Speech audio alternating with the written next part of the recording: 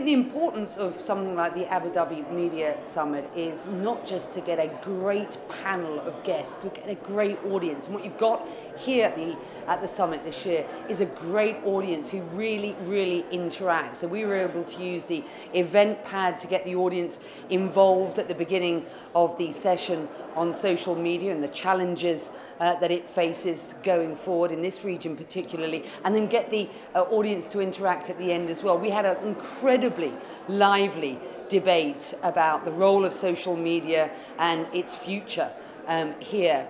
But it was great to see that the audience, and there was a room full of people here at the Rosewood, got involved as well. And I think we got somewhere with the discussion.